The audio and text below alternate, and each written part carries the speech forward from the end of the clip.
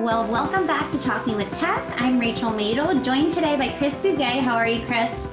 I'm fantastic. Now that my computer's working, we just crashed it. I know. You know why? It's because we're missing our third link. Lucas is not here today, which is sad. It feels lonely. It feels lonely the recording without Lucas. I know. We miss you, Lucas. Yeah. But now we're going to talk without you anyway. We're going to just keep on keeping on. Lucas is at a conference right now and unfortunately wasn't able to join us, but he's sorely missed. And especially because today we're talking about something I'm really excited. We're talking about autism. And we had an interview with the Autism Society, and I'm really excited to just kind of dive in. This is an area that I work a lot in. I work with a lot of kids with autism. I have a lot to say. And I'm just really excited because I think that it's an area of AAC that is, it's changing. It's exciting because a lot more people are realizing the power of AAC with kids with autism. So let's dive right in. I think the way that we can do that is first talk about, what are the special characteristics that kids with autism bring to the table when it comes to AAC.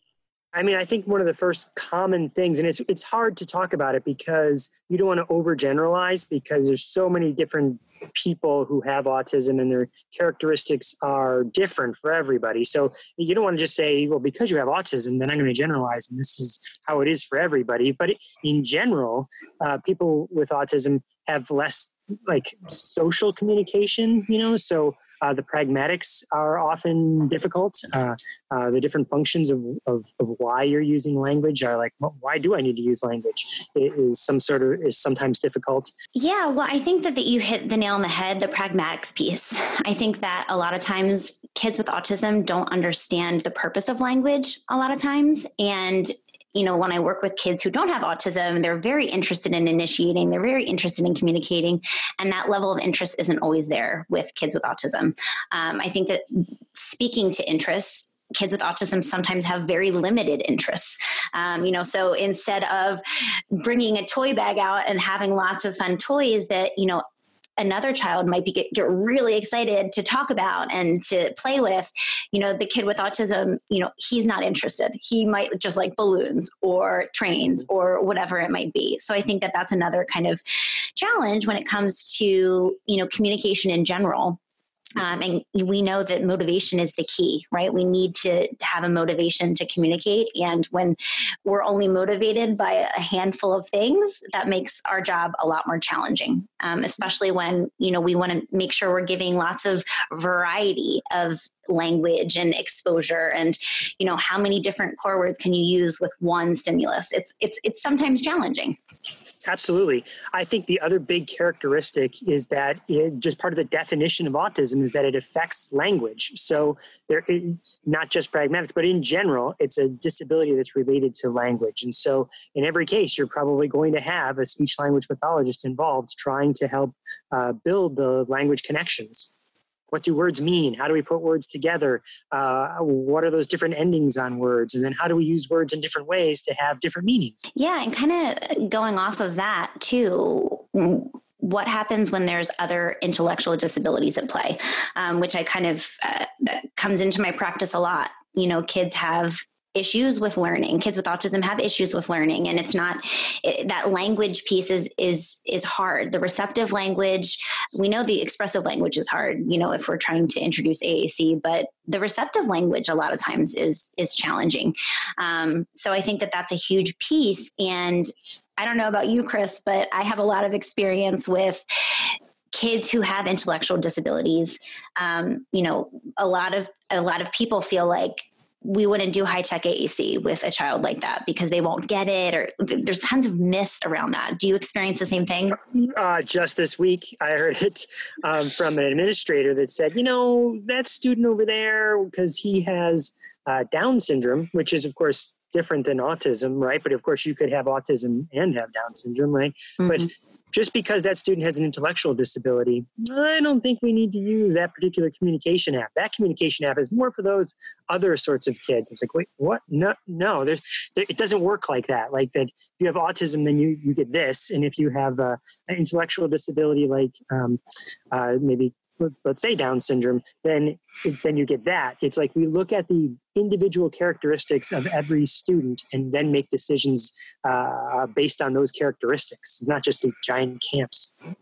Yeah. And I would argue that, if we're having challenges with learning, using AAC, high-tech AAC is actually even more important, because that could be the tool that helps, it click for a child and allows them to understand and have the receptive language to really start solidifying these concepts and then using them. And since we're in the spirit of myth busting, I have another myth that I'd like to bust. I work with a lot of kids who are very verbal, who I think it's imperative that they're using AAC. And a lot of teachers that I go into the classroom and I go into these IEP meetings and I'm recommending AAC and they're like, why? This kid's talking. But let's look at what they're actually saying. Are they, using language spontaneously? Are they initiating? Are they, formulating complex sentences?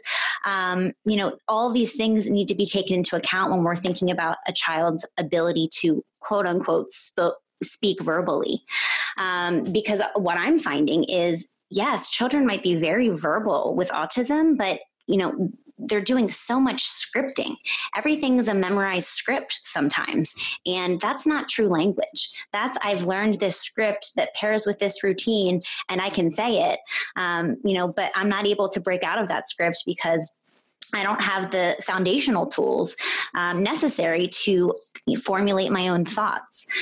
So what I'm doing a lot of is recommending AAC for kids who are very verbal. Whenever I'm talking to teams to try to impress upon the idea that AAC is useful for kids who are verbal, I talk about the scripts that they're using. I always talk about the I want script because a lot of times kids with autism are using that. They're using that phrase very frequently, but they don't understand that I want is two separate words. They just kind of have learned them as a chunked phrase. And we can't go a lot of places from that. We can't say mommy wants or you want. We can't switch out the verb and use I with a different verb. So what that shows me is that there's a receptive language challenge and difficulty. And what I love about AAC, especially high-tech AAC, is that you have that message window and every word has an icon and it has, the label. And so it really teaches this is two separate words. We take for granted the fact that we are literate. We read, we understand that I want is two separate words, but kids don't always understand that. And that's one of the many benefits of using a high-tech system for kids who are verbal with AAC. Yeah, so Rachel, what's so interesting there is that I think what you're really talking about is not just high-tech AAC, but high-tech AAC that is got all the words, right? So, and usually those words are organized in some sort of fashion. So if you take the Lamp Words for Life or Polo Quo with the new crescendo or really any of the other ones, the words, for the most part, try and stay in a similar area, right? And remove motor planning. I'm not even talking about that. Just that they're in this, the words are presented in a structured manner. So with that structure, the way I like to equate it for people who often say like, well, yeah, they're talking, they don't need this. Well, the high-tech AAC is really a teaching tool for them to be even more verbal. And so here's how that specifically works is like, think back to when we were taking tests in our graduate program or undergraduate program, right? I mean, most people have taken a test somewhere in their life, right? Rachel, you took tests? Unfortunately, yes, I took lots of tests. All right.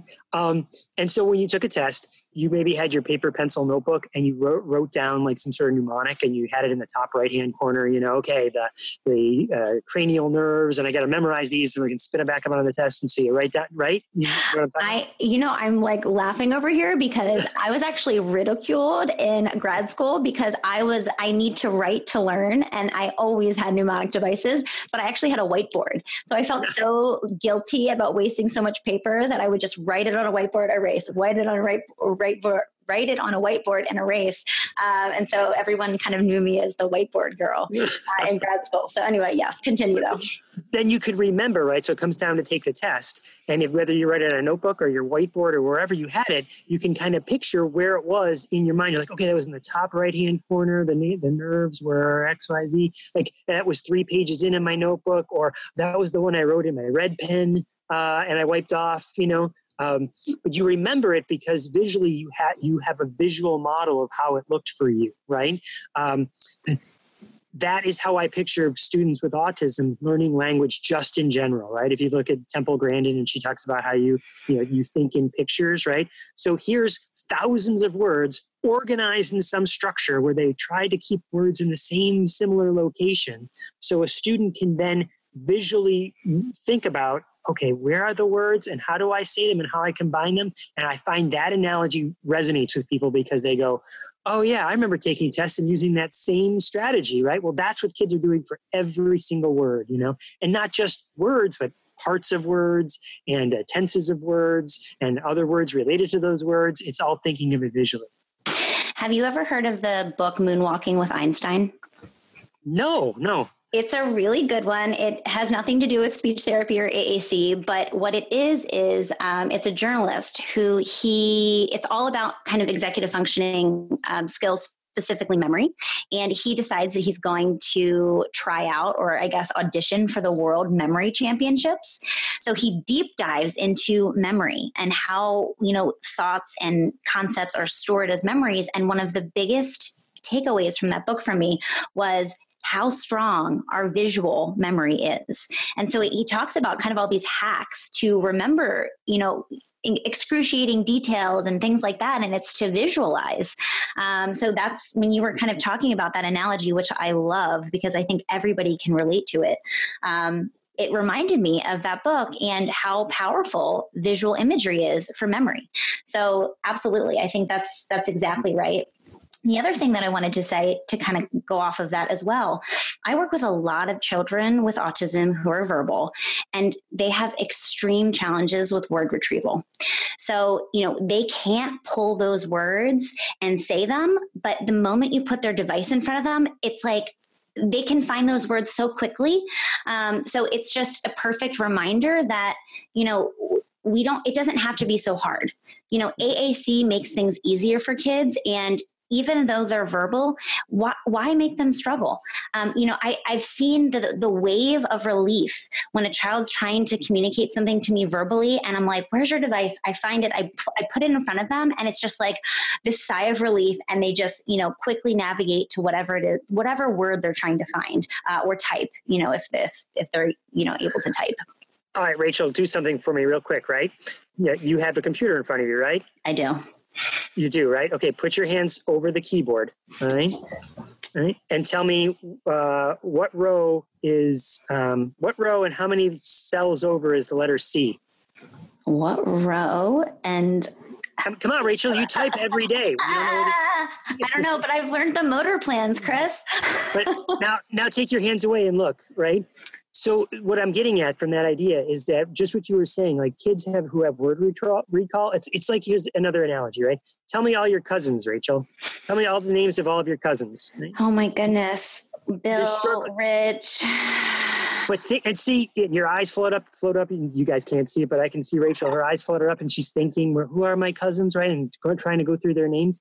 But if I brought out a family photo album and said, hey, so what are the names of your cousins? You'd be like, oh, that's Bill, that's Rich, that's, and just taking it a step further, if you showed me a picture of my family, even for a fleeting second, it would help me. If you took it away, I would still be like, bam, bam, bam, bam, bam. So it's just the power of visual imagery, which we know is one of the, greatest benefits of AAC. Yeah, totally. That's, I think, and having, again, organized so that you can quickly recall where they are and find them, Yeah. And I love that organization piece too, because that's what's so important, right? Being able to have things in a uniform fashion that make it easy to, find.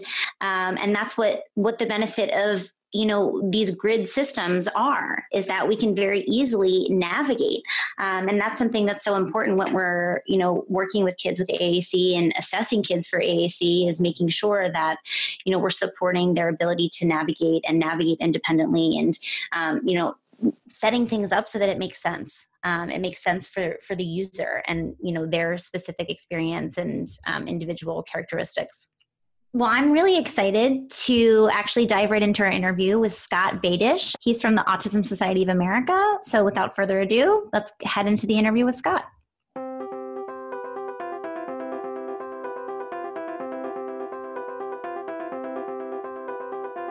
Well, welcome back once again to Speech Science. This is Lucas Huber, joined today by Scott Badesch of the Autism Society of America. How are you, sir?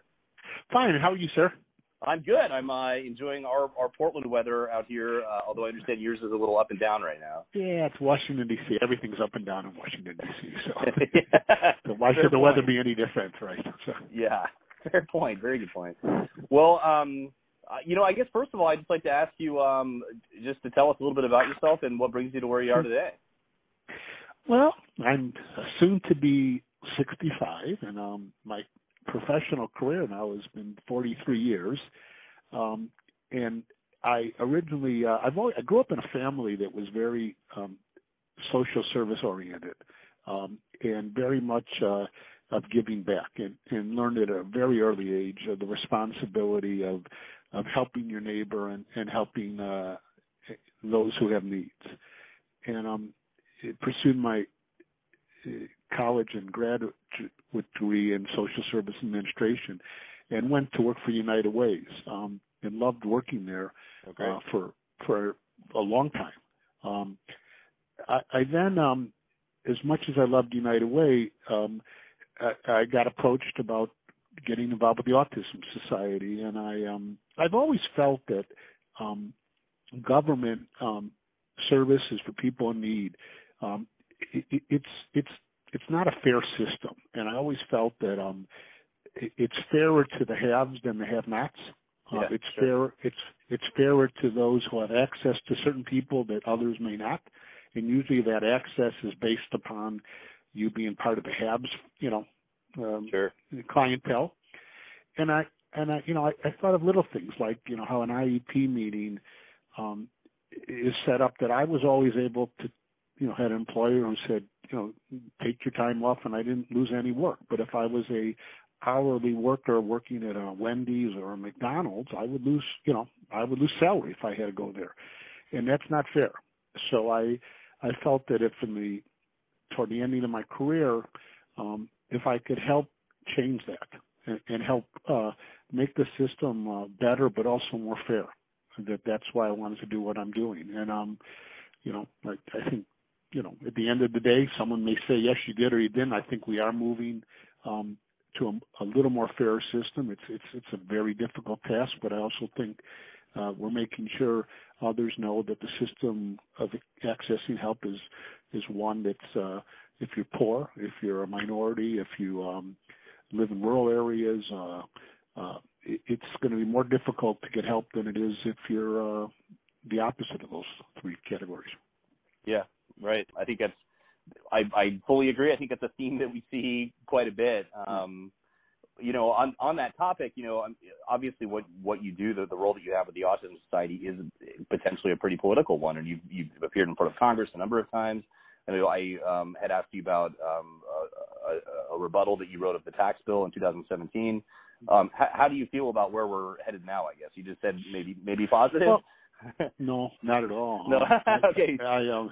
I think as you get in your latter years, you become less politically correct and don't mince your words as well as you should. But I think it's the most challenging time I've seen in my professional career, if not my life, because it's so difficult to predict what is happening. If you look just back at the last couple of years. Yeah. Well, and I like what you said about the complexity of the bills too. I mean, sometimes there's just so much information that it's hard to parse out. And that may be intentional. I mean, it may be like, don't worry, we're going to take care of this and this and this. But, we have people that we work with daily who read and understand the bill. And, This is not an indictment on every member of Congress or every state legislator, because there certainly are some very, very good people who know what to do and know how to do it and know how to compromise. It's just there's a climate out there right now that suggests it's okay not to help people, and that's just not acceptable. And part of our job and the job of every agency that advocates is to say, wait, this is not what we want to have happen. Right. So I guess that is a perfect segue to ask about the Autism Society of America. Is obviously, a pretty large, pretty well-known charity. Is part of what you see the role of the Autism Society to sort of fill in those gaps that aren't being covered then? Well, I think the Autism Society has a lot of roles. One is we're very inclusive. So we're the only national group that I know of in the autism field that, has as our stakeholders individuals who are autistic, parents, professionals, and community leaders. So one is, I think we are uniquely set up to resolve ways to address needs, and also to be very insistent upon hearing the voice and needs of the autistic community. And I think so I think a primary thing is that when we decide what we want to do, there's a really good internal process to make sure it's really what's needed and it will work. The second thing is, I think, yes, we have to help people who need help that aren't getting help. I mean, when you have states in a number of states where you have to wait 8 years for government-funded services, needs don't wait 8 years. So we have to be there to help those individuals. We do that. We helped probably close to 1 million people last year, which is a lot. But at the same time, we don't want those who should be morally or ethically responsible off the hook. So we also have stepped up in the last year or 2 or 3 our advocacy efforts. If government says we have no money for anything, that's one thing. But when government says they have no money for what we do and to help people or to help people directly, but has money for everything else, then we got to say, wait. So I think our advocacy role has increased, and I would tell you, we're nonpartisan. We call out both sides of the aisle when they do something wrong. We've had issues with the Obama administration. We have issues with the Trump administration. We try to, address those and resolve them in a very polite way. And, something that I insist upon our efforts, and as does our board. But it's difficult to meet needs when the needs are growing and money, government as a player is cutting back. I imagine, yeah. So when there was a time when I was involved, in some of the, I don't even know what to call it, but the workshop committees for the Autism Society of America, right? And at that time there was a pretty healthy debate around providing funding for training in early intervention versus transitional, vocational sort of stuff. Where are the priorities lying now for the ASA moving forward? Well, we start by saying the individual who's born whenever, and then there's a diagnosis of autism, we want to be a friend with that person and that family for life. So we want that individual to go from lifespan periods of early childhood to elementary to secondary to transition or post-secondary school to adulthood to older adulthood and next in retirement. We want people to advance by short-term and long-term outcome goals. And we've revised how we operate to being that we're all about how do we increase a person's quality of life in a partnership with the individual and the family. So to that end, when someone says, where do you place your emphasis?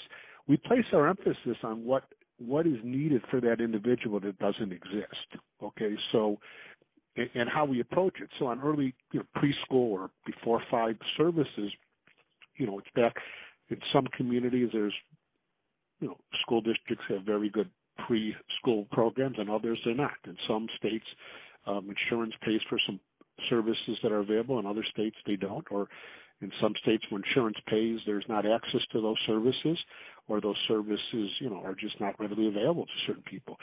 So part of it is how do we get that even playing field I talked about? In the school age years from, kindergarten through graduation of high school, we still rely upon and work with public schools, but as everyone knows, no two public schools are alike. Some, are exceptional in helping a student with autism or any disability to really succeed and soar through those years. Others are nothing but warehouses. So we look and say, okay, we can't replicate that. We can't replicate a public school system, but we sure could hold those schools accountable. We could educate parents on how to best present the needs of their sons or daughters and transition that so that individuals who have autism could start, becoming their own self-advocate.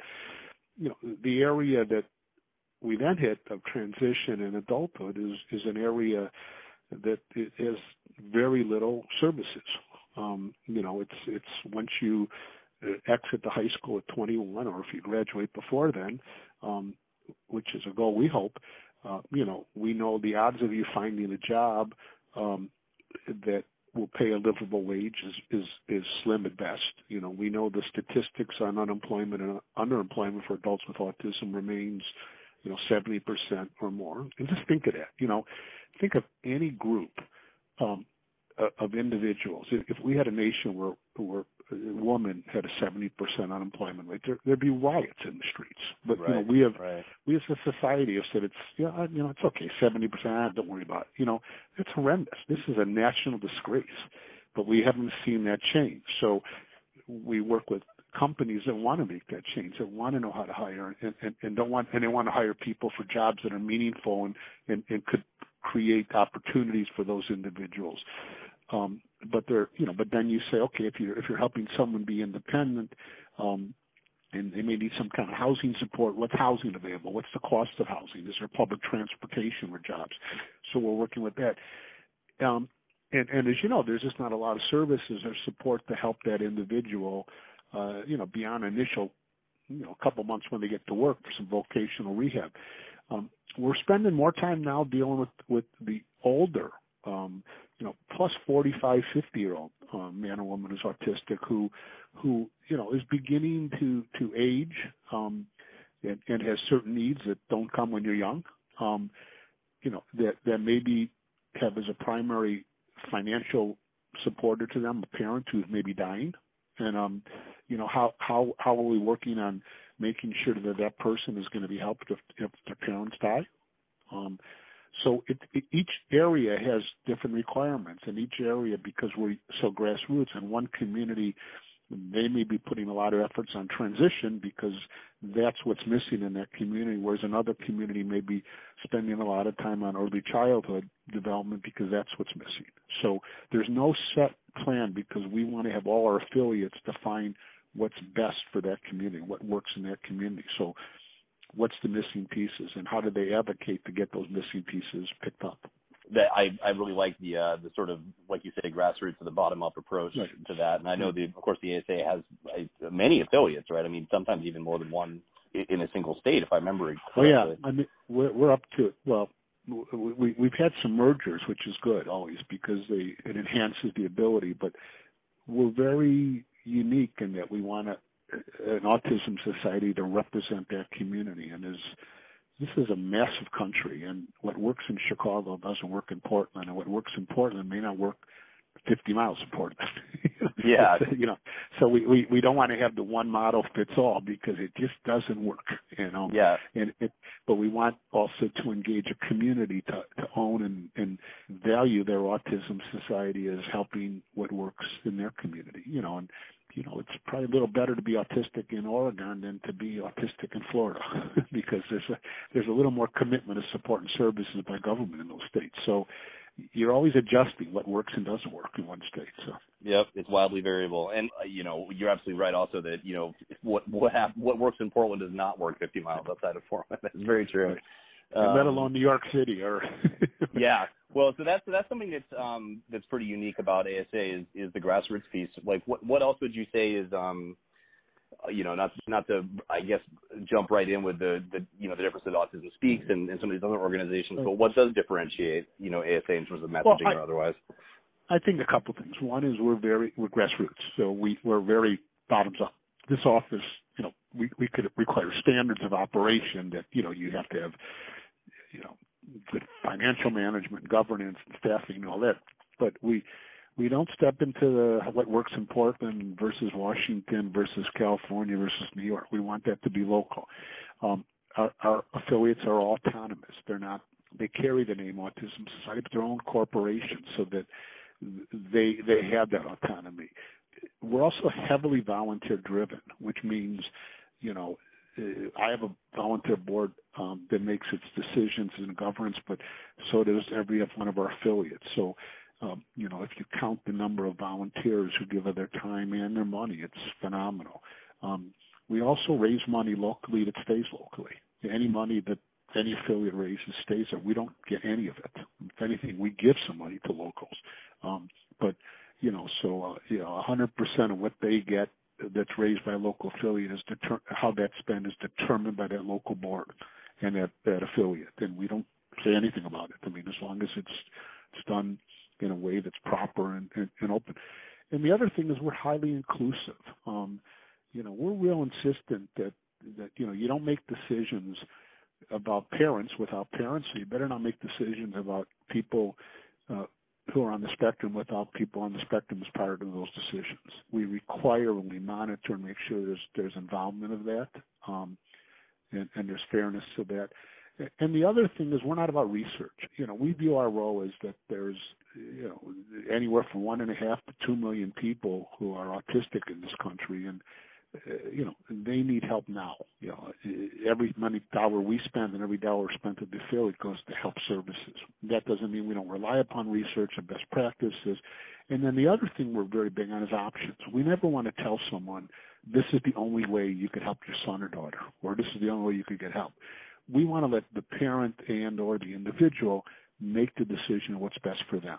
So we don't want to give the answer. We want people to say, look, you have to choose what works best for you or your son or daughter. And you best know that person. And you know if you're autistic, what you need. And if you don't, someone's going to help you find that. But at the end of the day, you have to own those decisions. So we try to create options anywhere. So if you say, what's a good dentist in town to take someone who's autistic, we'll say, here's 3 or 4 dentists that we know are good. If someone says, what's a good program for learning job skills, we'll say, here's the programs in the community, here's what each one offers, here's someone who may have gone through it, so you may want to talk to them. But we want to make parents and individuals to make those decisions. Great. Yeah, well, and one resource that I've really appreciated is the listings that often affiliates will build, those sorts of things. Anyone listening, I encourage you to check that out for your area, because I know at least in the Oregon market here, we've got, the listing's quite big. There's a lot of resources. If you go to www.autism-society.org, in our autism source, which you could access on our website, has 30,000 plus listings. Plus we have, professional staff able to take your call 12 hours a day from 9 to 9 Eastern time. But those calls are 9 to 9 Monday through Friday Eastern. Those operators help people who sometimes have significant needs and are saying, I need help, and we try to help them. That's great. I wasn't aware that the national organization had a phone number that way as well. Going back to the piece of choice, and so now I'm poking a little bit into the controversial things, but sure. You've gone on the record, even with a congressional committee, dismissing the concept that vaccines are to blame, for example, for ASD. Do you stand by that now, obviously today, and then has that been challenging for you to? Well, it's a controversial issue. We talk to experts in the research field that we have confidence are giving us the answer, and they consistently say there is absolutely no evidence of good research to suggest that there's a direct correlation between vaccines and autism. I'm soon to be a grandfather, and if my daughter or son-in-law says to me, should their baby boy that they're going to be vaccinated, I would say definitely. When you're talking vaccinations or any type of medical aspects to help your kid, you shouldn't be talking to me. I'm not a doctor. Talk to your physician, and the physician will know. And if you want to read studies on your own, we'll be happy to give you those studies, or we could refer you to places for the study. But, the studies that are often cited that suggest autism has a link are studies that have been debunked, that have been found to not be reliable in reaching their conclusions. And, and I understand what parents may believe, or an individual may believe, that they may have gotten autism from vaccine, but it doesn't have. There's no correlation. I mean, we don't know what the cause is. So, it's what we tend to do is know what not the cause is. So there's enough evidence to say that the relationship of vaccine and autism, there's no relationship. I would tell everyone who's listening to this, and it's not me who should make that decision. It's a parent with their doctor. Right. I agree with you completely, and I had to ask that one because I know for myself, even as a related health professional, that's probably one of the number one questions I get asked all the time. Sure. What do you think? What are some other questions that you get asked a lot? I get asked a lot about the cause, and I understand that. I mean, I understand why people, I'll give you an example. And I have a heart issue. I'm 64, soon to be 65. I had a heart attack when I was 39. I know my grandfather, my great-grandfather, my grandfather, and my dad all had heart issues. So I know it's heredity, okay? But I don't know what caused that heredity. Why do I have it, okay? So, but I'm able to learn. There's enough good research, and cardiologists could sit down and show me a diagram and show what my artery and heart looks like, and show me the problems. Autism, you can't do that. So, so parents particularly, and some individuals ask us, what may have caused this? Is it hereditary? Is it something people are born with? Is it something that you get? Is it caused by the environment? Is it caused by genes? Is it caused by, the thousands of chemicals out there? And unfortunately, we can't say yes. So what we try to say is, look at, there's studies being done, but in the meantime, let's put the attention not so much what caused it, but let's put the attention on how we could help the person with autism. And the other thing we want to say is that, it's not someone, I want to say this politely so no one yells at me, it's not, a parent didn't do anything wrong if their child is born with autism, no different than my mother and father did anything wrong in the fact that I have a heart issue. I mean, that's what happens. It's not, we try to tell parents when they call us and individuals when they call us, let's embrace this, let's work with this, and there's mentors, we are going to help you get through this. And the other question I get a lot of is, how do you define autism for someone like you, Lucas, and my son, who is able to be very verbal. In my case with my son, he has needs and he lets me talk about them, but he went to college, he lives on his own. That's autism. But on the other end, everyone knows someone who needs 24-hour care, who is very self-injurious, who, if left alone, safety may be a major issue. Right. Sure. So the question I get asked a lot when I speak is how do you define that such a big spectrum? How do you address at a priority, even if there's little money, who gets help first? So we get asked that, and my theory is, in our organization, is when you have to prioritize, safety has to come first, the safety of an individual. But, you have to prioritize the person in most need. But sometimes someone who appears to be very high functioning may have significant needs, and they're just not readily visible. So we get asked that a lot, and that's a tough question to answer. The other question we get asked is about a cure. It's a tough issue because, there are people on the spectrum who I have the utmost respect for, and my son is included one who has embraced his autism and doesn't want to be cured or whatever. There are others who may want to be cured. We don't want to get into that debate a lot because, we want to create a world where if you have autism, you're accepted, you're valued, you're given opportunity, you're supported, you're helped, and we're going to get you to the highest level of quality of life possible. And all those other things of cause and cure and research, put those on the side. We're going to help get your son or daughter to that point and help you as an individual get to that point. All those questions sound very familiar. Yeah. I know one of the ones you mentioned that I get asked a lot is the, there's autism and then there's autism sort of quote of, right.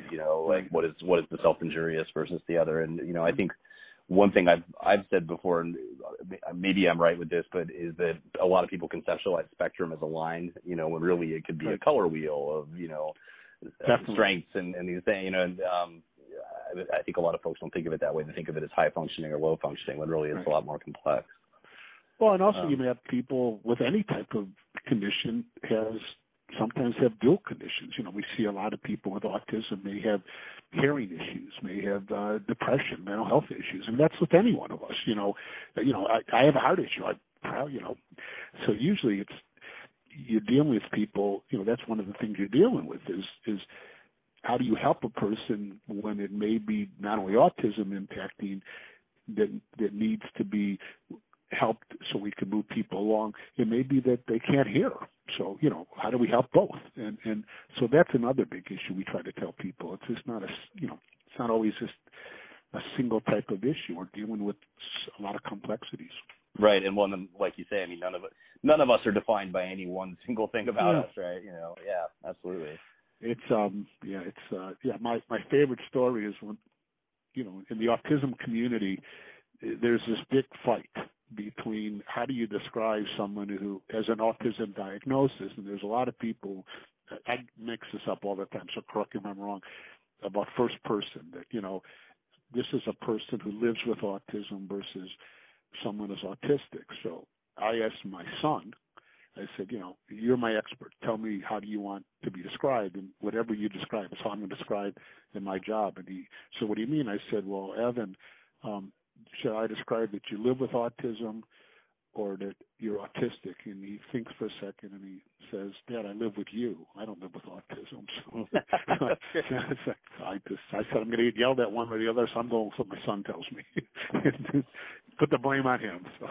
No, that's good. Yeah, that's the person first language thing is something that comes up a lot for us too. And that's the only answer I really feel like I can offer is that it's up to the individual, with autism. I mean, it's not my place to say, I guess if there was one place that you feel like, if we can invest all of our energy in one area, like what's the biggest issue facing neurodiverse communities today? I think the biggest issue we're facing right now is honestly two issues. Is this whole thing we started this whole conversation with, is this, how do we get a country to really see this as a need?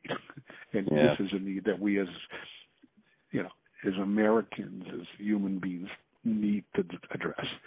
The second big issue that really keeps me worried is this growing rift between parents who want the best for their children, adult or young, who are on the spectrum versus those on the spectrum who may not respect the parents, but their parents may not respect those who are speaking on behalf of people with autism.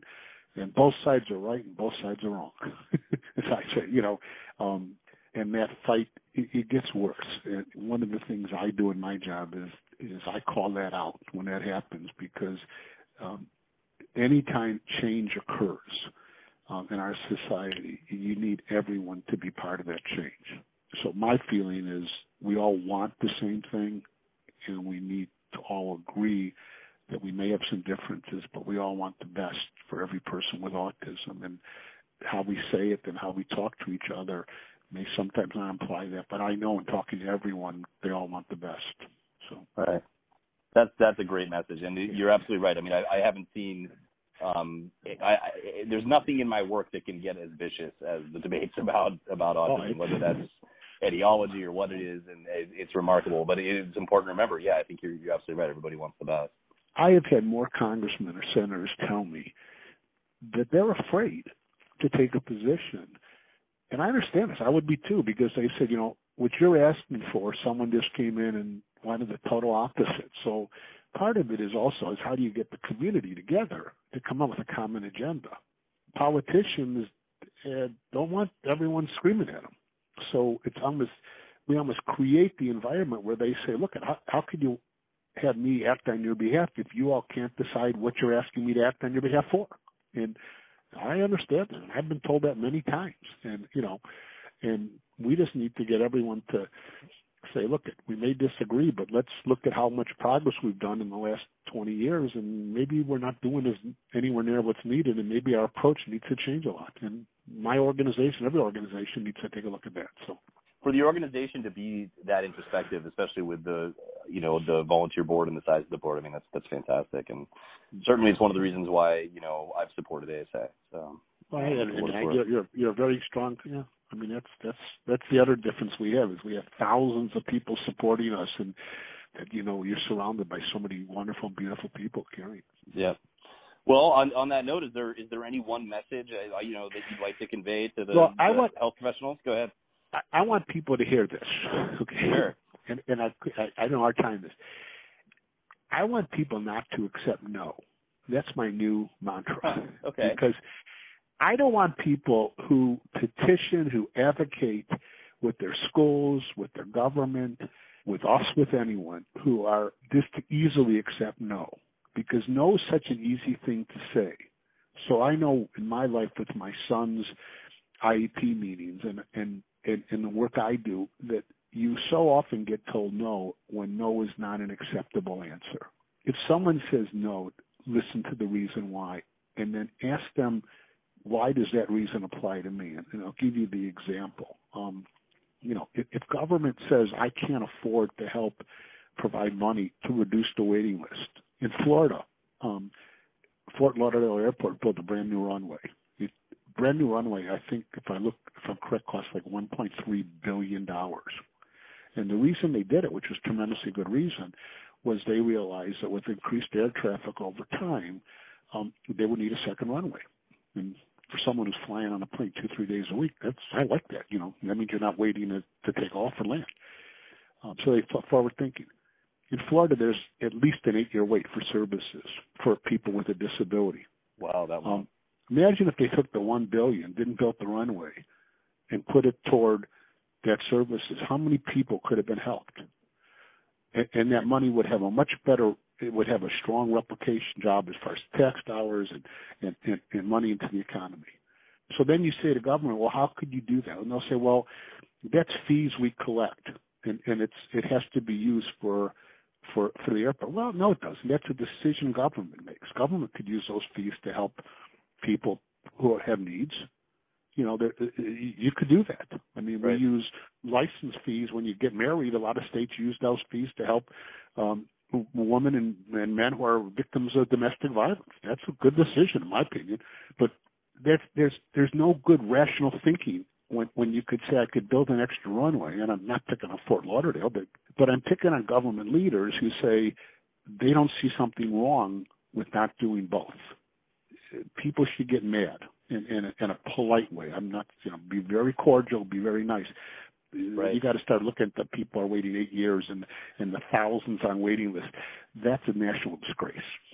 Well, like you said, I didn't want to end up in such a bummer note, but no, that's important because everyone is saying that's a call to action, right? This thing has got to be about equity and fairness. And well, Mr. Badesch, thanks so much for your time. Thank you, buddy. Yeah, absolutely. So those of you listening, if you found us on iTunes or through Facebook, take a look down below. We'll have a link to the Autism Society of America. If it's on Facebook, of course, there'll be a fun little donate button there too to support this awesome group. Mr. Badesch, thanks for your time joining us today. Hey, listen, thank you, buddy. Ahead. You're educating and helping a lot of people. So one of the ways we get our message out is through you. So God bless you and thank your listeners and tell them to get active. Thanks so much. Congratulations on becoming a grandfather soon. Well, thank you. Talk to you later. Thanks. Bye-bye.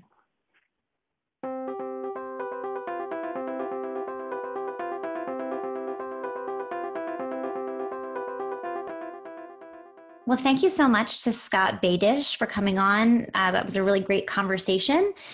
As always, please join our conversation. Find our Facebook group online and leave us a comment. We've been having a lot of really great discussions on there, so we would love for you to join us and tell us what you think about the podcast. Let us know if you have a question. We love hearing from you guys, so please hop on Facebook and say hello. Rachel, it's been hopping over there, right? I mean, there's been people posting and asking questions. We get in there and then we answer them, and then we ask questions back because we don't know everything. We just know what we know, right? Yeah, the dialogue has been really wonderful. I mean, I'm learning so much through all of our, loyal listeners, and it's so exciting because that's the beautiful thing about, connecting on social media is that there's so many different perspectives and we get to share that together. And speaking of loyal listeners, thank you, loyal listeners, if you hit the subscribe button. And if you haven't, now is the time. You don't want to miss another episode. Subscribing, what that means, whatever podcasting tool you use, when you hit the subscribe button, it means you never miss an episode. So it automatically comes to your device and you get whatever content we push out to you. So don't miss anything. Hit subscribe. For Talking with Tech, I'm Rachel Madel, joined by Chris Bugay. Thank you guys so much for listening, and we will talk to you next week.